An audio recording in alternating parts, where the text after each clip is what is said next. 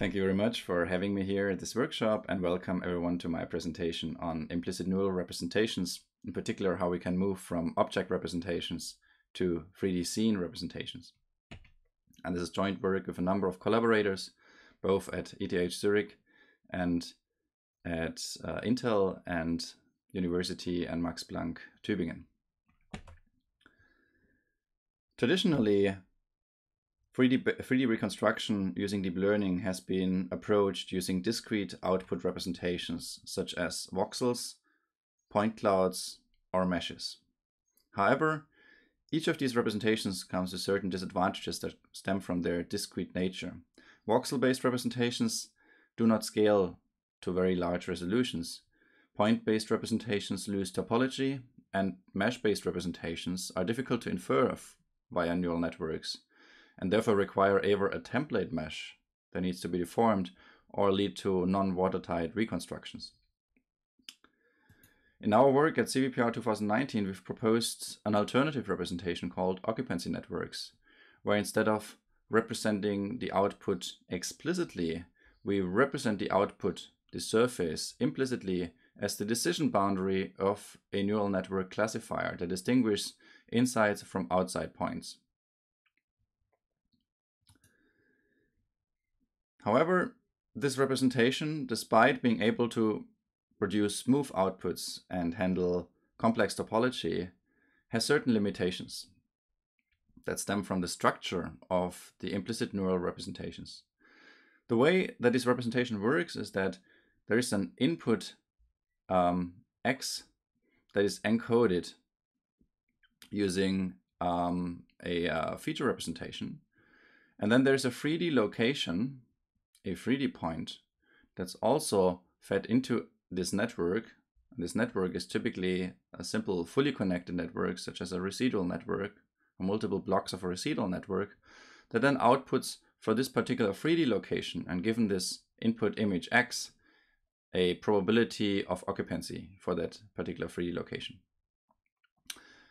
Now, the problem with this is that we have a global latent code here that doesn't capture local information in the input, and therefore leads to overly smooth geometry, as you can also see here. Furthermore, the function class of possible shapes is limited fundamentally through the architecture of the neural network. Here we use a simple vanilla fully connected neural network that doesn't, for instance, exploit translation equivariance properties that are present in many input domains. And this results in the fact that implicit models work well for simple objects, but poorly on complex scenes. If we apply the occupancy network from before that worked very well on an individual bench now to this scene here, in this case the input is a sparse noisy point cloud of this scene. This is the ground truth that we see here. Then the output looks something like this. So the network is really not able to capture the details of the scene precisely. The question we were asking now is, well, how can we actually reconstruct larger scenes using these implicit neural representations that seem so promising but are fundamentally limited to these object-based representations? And that led us to the idea of convolutional occupancy networks. In convolutional occupancy networks, the idea is to combine the advantages of convolutions with implicit representations. Here's a very simple form of our convolutional occupancy networks. I will show you multiple variants. Given a sparse and noisy point cloud of the input shape, we use a PointNet encoder per column on a 2D feature plane. So we discretize now the domain, let's say the ground, in terms of a 2D feature plane, and encode the features for a particular pixel on that plane by all the points, by a representation that's derived from all the points that are within that red cuboid here, using a PointNet encoding. Now we have local information on that 2D feature plane. And then we use a 2D unit to aggregate information on that 2D feature plane, which integrates this equivariant inductive bias into the model. After the 2D unit, we can then query the features at every 3D point using bilinear interpolation in this 2D canonical feature plane. So if we want to query the features of this point, we project it to the feature plane, and then we do a bilinear interpolation of the features that are the output of the 2D unit. So these adjacent pixels here. Now we have more rich local features, which means that we need a more shallow network, a more shallow occupancy network only, that has the same function as before. It takes as input a 3D location and the features and produces an occupancy probability. We can also do this for multiple canonical planes. We can use 3 canonical planes, for instance, have 3 different units that operate on these 3 planes, and we then simply concatenate the features from all these 3 planes. We can also use a volumetric representation. Instead of projecting onto feature planes, we can just project into volumetric space. So we have a local point net that aggregates information now within this red box here. And then we have a 3D unit that operates on this coarse 3D representation, gives us features in that coarse 3D representation. And then we have a readout unit in the form of an occupancy network that now queries the adjacent voxels using trilinear interpolation in order to obtain features for a particular location. And then combines this with the 3D location in order to derive, using this fully connected network, an occupancy probability. So here's a direct comparison of the 2 methods. On the top, we can see the traditional occupancy network. On the bottom, we can see the convolutional variant, where now the features are not a global code anymore, but they are distributed in 3D space, and they can benefit from the equivariant properties of convolutional networks, either in 2D or 3D space. So how does this work? Let's look at some results. So here we first looked at, we first wondered if we can also improve the quality of object level reconstructions. And it turns out that this is the case, in particular for complex object shapes. So here we can see the input on the left. We can either work with a coarse voxelization of the object that we want to refine, or we can take a point cloud as input. It just means we need to use different encodings here. Then we see the original occupancy network results here in the second column, which loses quite some details. And then we have the results of our convolutional occupancy network here in the third column, which retains much more details of this lamp here, for instance, or of this desk here. On the right, we see the ground truth. We also observed that using convolutional occupancy networks yields to faster training compared to standard occupancy networks, as we can see here from this plot. Here on the top, we can see the 3D variant and the free plane 2D variant of our convolutional occupancy networks versus the traditional occupancy network here in blue. So not only do we achieve higher validation IOU, but we also converge faster to this higher IOU.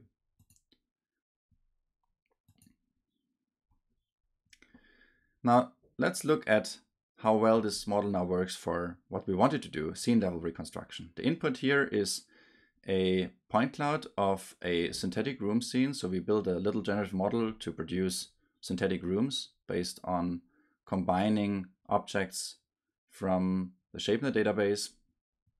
And we can see on the right the ground truth and the reconstructions of occupancy network, Poisson surface reconstruction as a baseline, and our model. As you can see, occupancy network produces smooth results but fails in recovering the details. Poisson surface reconstruction leads to very noisy results, and our method leads to nice and smooth reconstructions. Now this was trained and evaluated on synthetic rooms from the same distribution, but we can also take this model trained on synthetic rooms and evaluate it on the ScanNet dataset. And this is what we did here. And it actually turns out that it generalizes quite well from synthetic to real data, at least using point clouds as input. So here we have a input point cloud from the ScanNet dataset, and then we see the result of occupancy network, Poisson surface reconstruction, and our reconstructions. We also tested it on much larger scenes. Because we have a convolutional model, a fully convolutional model, we can scale this to scenes as large as the Matterport dataset. We train it on synthetic crops, and then we evaluate on this large scene using sliding windows. Now, this model using the sliding window approach scales to any scene because we can load sliding windows into memory as we desire, and then erase them from memory once we have them processed and stitch the results together. As long as the receptive field doesn't grow too big, but we typically operate with receptive field sizes of room size, which still works well with the discretization that we choose for the 3D representation. So the key insights here are, well, convolutional models allow for scaling implicit models to larger scenes, which is great. So we can even tackle scenes as large as the Matterport dataset. Convolutional models also train faster compared to fully implicit models, and they allow for incorporating local feature information. For objects, we found that the free plane model has the best accuracy memory trade-off, but for larger scenes we found the volumetric representation to work best. And we also found that the models, at least using point clouds as input, transfer actually quite well from synthetic to real scenes. Now, all of the results that presented so far were targeted towards highly accurate geometry. But what about appearance? And in particular, what about realistic appearance? Appearance that changes with respect to the viewpoint of the observer. I want to briefly present now some very recent work that we did on representing surface light fields using implicit representations. The problem is defined as follows. Given the 3D geometry that's ever derived using an implicit method or another method, and a real image of that object as an input to a neural network, we want to infer for a particular viewpoint or light location what the object would look like. So here this is a real result of our method where we take this image as input and this geometry as input. And then we can manipulate the light source such that you can see the object is differently lit, the shadows look differently. Or we can manipulate the viewpoint which with a fixed light source, which also changes the shadows and the shading of the object. Existing representations can't do this. So for instance, the texture field approach that we presented last year is not able to recover view-dependent appearance information. While this is leading to 3D consistent results, it basically just represents texture. It's a mapping from a 3D point to a color value. So it's not viewpoint independent and it cannot model lighting. The idea behind our conditional surface light fields now is to also condition this neural network on the viewpoint and the light location.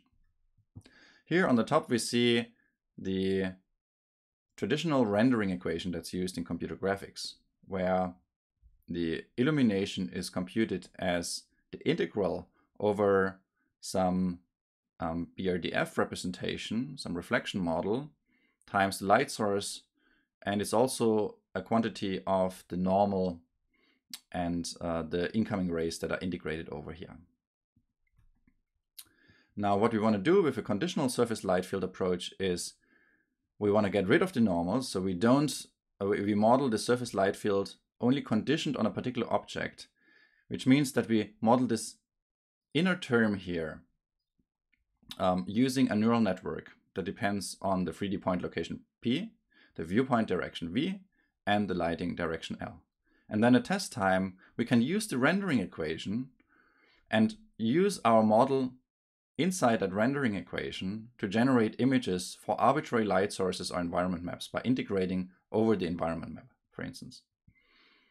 Here on the bottom, you can see a graphical representation of what our network does. It takes the 3D point, the view direction, and the light setting as input, and produces a color vector as output. So let's look at some examples. So the first result that we performed, the first experiment that we performed, was overfitting to a single object. So the input here is the shape of a single object, and we minimize the reconstruction loss between a target image. We use a photorealistic database with materials here. There's actually not that many databases, unfortunately, that can be used, but there is one for chairs, and try to minimize the reconstruction error here. And the model takes, like now, this input shape and queries the input shape using its depth map at every 3D location. And we have split the model into two parts. There's an appearance field that first calculates an appearance vector from this information. And then there's a lighting model that takes in addition the light setting and the view direction, and can now from this appearance code predict for this particular pixel the color under this light condition and view direction. So how does this work? Let's look at some results. First, we performed a shadow analysis where we were changing the light location. On the right, you can see the ground truth. On the left, you can see the results produced by our approach. Note that this requires for every pixel to execute the rendering equation only a single time because we use a point light source. As you can see, the shadows are learned relatively accurately, with a few details missing. We also performed a reflection analysis where we now change the viewpoint. In this case, we use a more complex environment map that's looking like this here to illustrate how our results, how our method can produce viewpoint varying appearance based on this environment map.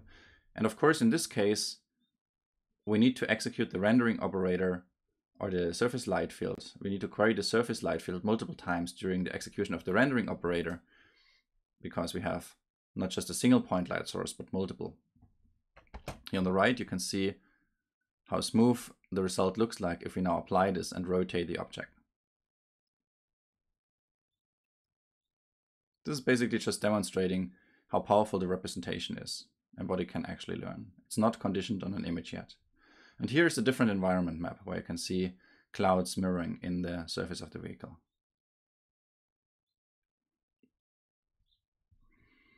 The next experiment we did is on single image appearance prediction, where now we condition additionally on an input image using an image encoder producing a latent code. So now we have a model that's trained such that it can take an additional RGB image and from that infer the surface light field. So here are some results. First, we look at some results with the ground truth geometry. You can see the input image on the left, the image-to-image translation results on the right. This is a pure 2D method. And this is what happens if you change the light location. And these are our results.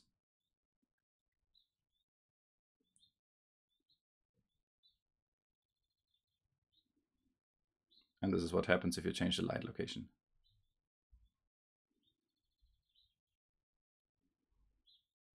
It also works with inferred geometry. Here on the left, we can see the input. On the right, the geometry inferred using an occupancy network and the surface light field that has been estimated for this input image. Note that only a single input image is given to the approach. And it also works with real input images. So this is the scene that we've seen in the beginning.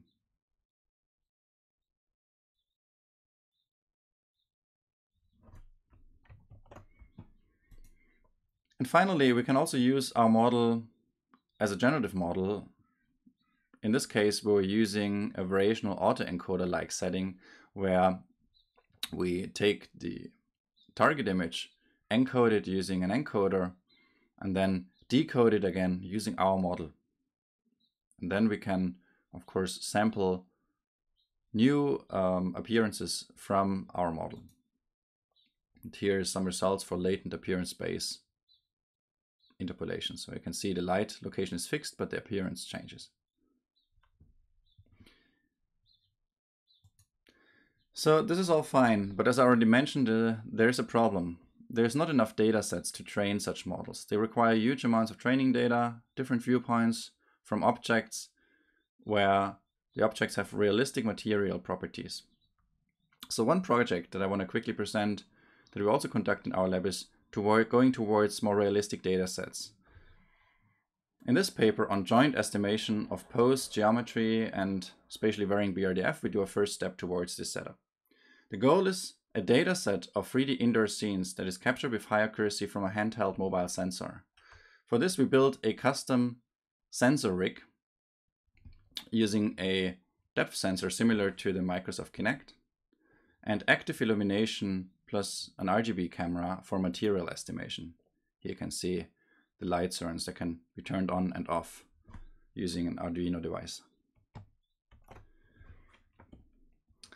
And then we take this handheld device and go around and scan objects, and ultimately we like to scan entire rooms and buildings with that. We formulated an approach where both materials and geometry are estimated jointly. If we want to estimate accurate geometry, we require to know the appearance properties precisely. But vice versa, if we know, if we want to estimate the appearance, we need to know the geometry precisely. That's why we try to formulate both tasks jointly, where we just provide a rough initialization for both and can come up with a precise inference result of all quantities. The contributions of this work that we also present at CVPR here is a joint formulation over pose, geometry, and spatially varying BRDF using a single objective function minimized using off-the-shelf gradient-based solvers, which is in contrast to prior work, which often uses an alternating optimization scheme of multiple different objective functions. We obtain a meaningful segmentation into different parts in terms of their material and accurate geometric details. Here we can see some results on the left for relighting and on the right for novel viewpoint estimation.